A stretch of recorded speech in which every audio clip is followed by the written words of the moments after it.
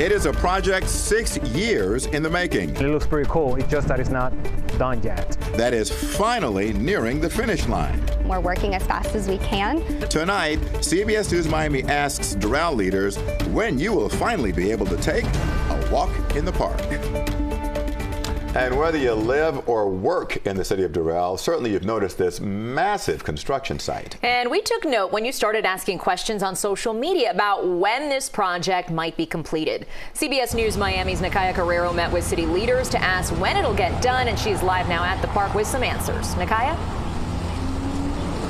Lauren and Jim, some South Florida residents could get to use this park, a portion of it, this summer, but more on that coming up in a few minutes. First things first, the question that many residents have asked about this park: how did we get here?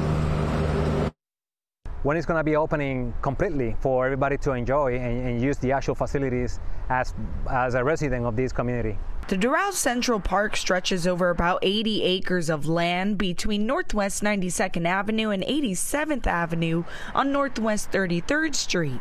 The estimated $168 million project includes an amphitheater, community center double the size of any other in Doral, and a water park. I spoke with Parks and Recreation about the project that is 6 years in the making. We are making the best of what we have in the situation.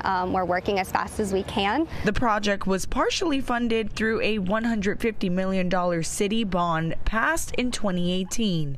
It didn't break ground, though, until 3 years later in 2021. Be able to do the permitting, a lot of the underground work, putting the infrastructure, all of that took time, as well as COVID did occur, and it wasn't without some consequence. We did have some impact to the project from COVID. And when the park does open, it will be open to anyone who wants to visit.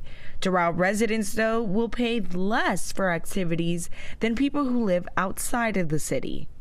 We are going to be, allowing non-residents, but there will be, a charge for activities that they do have. Seen pictures of the construction, the progress, and it looks pretty cool. It's just that it's not done yet. Now, as of now, the city's plan is to open the park in 2 phases.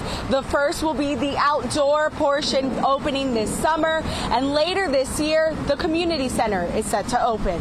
Lauren and Jim?